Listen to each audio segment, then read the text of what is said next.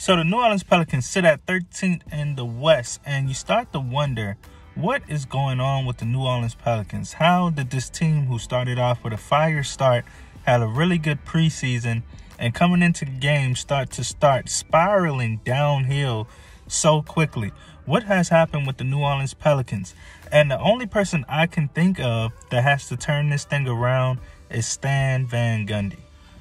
Van Gundy is a coach who's always had a winning season with the teams that he's been with. Except for the last 1 or 2 seasons, he's always had a winning record, and he knows how to win in this league. A very, very seasoned coach. Was he really the right coach? Was it right to pass up on Mark Jackson and all these other young, hungry coaches who were out there?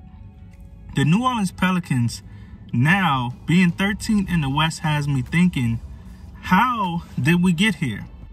Everyone on the coaching staff holds all the players accountable. But when is Stan Van Gundy going to hold himself and his coaches accountable?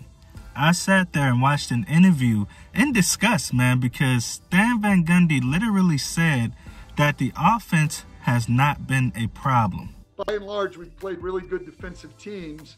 And in that 5-game stretch, we're 11th in the league offensively. And we're just not getting the job done defensively. And so that was the focus. That was the entire focus of the film. We didn't show any offensive film. Boy, if you don't get... He had the nerve to try to point out the fact that we were 11th in offense in our last 5 games. In our last 5 games, how many games did we win? The Pelicans have been on a serious losing streak. And the only reason that we are in the 11th in scoring is because we were getting blown out by the Lakers, and they took AD, LeBron, and their starters off the court. So we started to catch up and score more points. We were getting blown out by the Clippers. They took their starters off the court. We couldn't find a way to score, so we started catching up with points. We were getting blown out by the Suns by 40 because we could not find a score. And the Suns were shooting lights out, and we could not match their scoring ability by just handing the ball to Zion and handing the ball to Brandon Ingram. That is not an offensive game plan. We also were getting blown out by Utah Jazz twice in the second half of the game because we could not find ways to score the ball. Correct me if I'm wrong, but the offensive scheme that Stan Van Gundy has for the New Orleans Pelicans, it seems like they just hand the ball off to one guy, and 4 guys just watch around and watch what he does. When Lonzo Ball comes up the court, or Bledsoe comes up the court, one guy has the ball, they pass it to Brandon Ingram, or they pass it to Zion Williamson, and everybody else gets out the way. That is his offensive game plan. That offensive game plan is outdated. It's outnumbered, especially when Zion Williamson is getting doubled and triple teamed, and it makes no sense. Stan Van Gundy has to take accountability that his offensive scheme and his game plan has been very, very outdated. And he sits there and talks about, hey, it's not a problem. We just need to focus on the defensive end. Your defense hasn't been up to par either. You've been getting killed on everything but the offense and defensive glass. Steven Adams and Zion Williamson been holding down the paint, but on that garden, Lonzo Ball, Bledsoe in, people have been hitting record-breaking threes on the New Orleans Pelicans because of Stan Van Gundy's defense is also outdated. The reason I know this because whenever you're guarding old school game, you cover the inside and you allow guys to shoot the 3-ball. You gave up the 3-ball back then because a lot of guys weren't shooting them. That is not today's game. Ever since Steph Curry and Klay Thompson and KD were on the same team, the 3-ball has been more important than ever in the offensive game. You must guard the 3-ball. You must guard it. There's nothing else to say about that. You have to run guys off the 3-point line. I would rather give up a long 2 than give up a 3-pointer. You all, can you please watch the New Orleans Pelicans game? The reason the Pelicans are giving up so many threes, they have Bledsoe and Lonzo at the top. They make Zion Williamson scoot over to the middle, and when they do a switch, it leaves a guy wide open on Zion's side or leaves a guy wide open on Brandon Ingram's side for a wide open three-pointer. They do it every time. He's so focusing on covering the middle, and guys are shooting the ball really, really well against the Pelicans. Charlotte beat us by shooting threes. The Suns beat us by shooting lights out on us. Joe Ingles, Bogdanovich beat us by himself by just shooting threes for that team in Utah. They weren't doing nothing special. They were literally switching it on Steven Adams or switching it on Zion Williamson and leaving an open man in the three because Zion Williamson is sitting in the middle trying to clog up the defensive end and not let nobody come in the middle. It's pointless. These guys want to shoot threes. They're moving around the three-point line.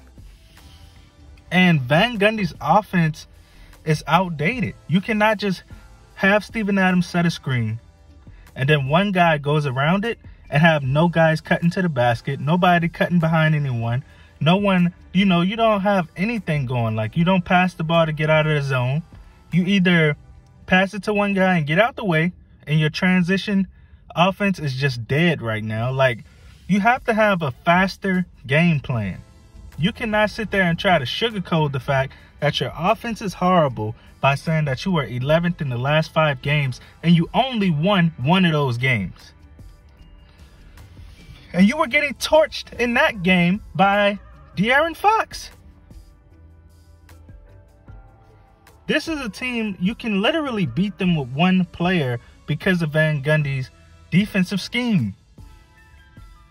The defensive scheme was horrible. Especially, you got exposed by the Suns. I am so glad we played the Suns. Because the Suns were showing us the fact of how an offense should look. You should be shooting it. You should be driving. You should be passing it to your bigs. A little bit of everything to beat a team completely. You shouldn't just be passing it to one guy. They were passing the ball all over the Pelicans when we played the Suns. And Van Gundy has to take accountability for not being able to see that, not being able to adjust. Also, the rotations. Van Gundy's rotations has hurt the team. You putting in Hayes and Nickel, all these guys, in for 3 minutes in the last minute of the game. That doesn't help them guys warm up when they need to come off the bench and help our bench win games. Your bench is very important to winning because they have to give the team a rest at some point. So they need to have the skills, the experience, the knowledge in the game in order to do that.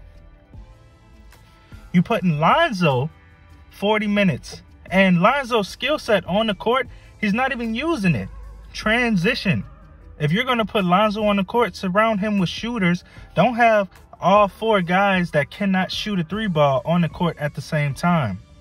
Lonzo and JJ should be on the court. Bledsoe and Nickel should be on the court. Lonzo and Josh Hart should be on the court together. It needs to be these guys and shooters.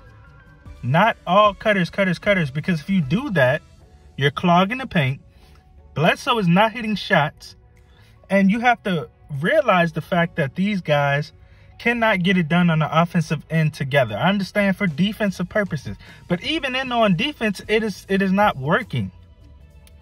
So Van Gundy, my question for today for Van Gundy is, do you guys think that the Pelicans will adjust our personnel? Do you think Van Gundy was the right choice? Do you think Van Gundy is going to make some adjustments in order to get this team back in the winning circle?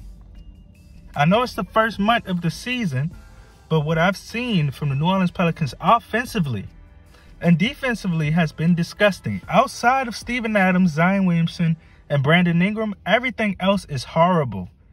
Nickeil Alexander-Walker and Josh Hart have been great, but everything else is horrible.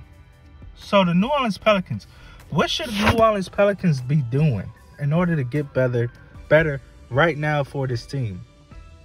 But Van Gundy made me so mad when he said that our offense was not a problem. That is a lie. The reason you lost to OKC is because you could not score a layup. You couldn't get to the layup, and you have a guy in Zion Williamson who nobody on OKC team can guard. Nobody on OKC can guard Brandon Ingram, and you couldn't get a layup. You couldn't even get to the free throw line. Van Gundy had me so heated. And he really does not want to take accountability for his outdated ass coaching. And you have an outdated backup staff because they are allowing you to keep doing the same thing you've been doing and losing games. Straight coaching.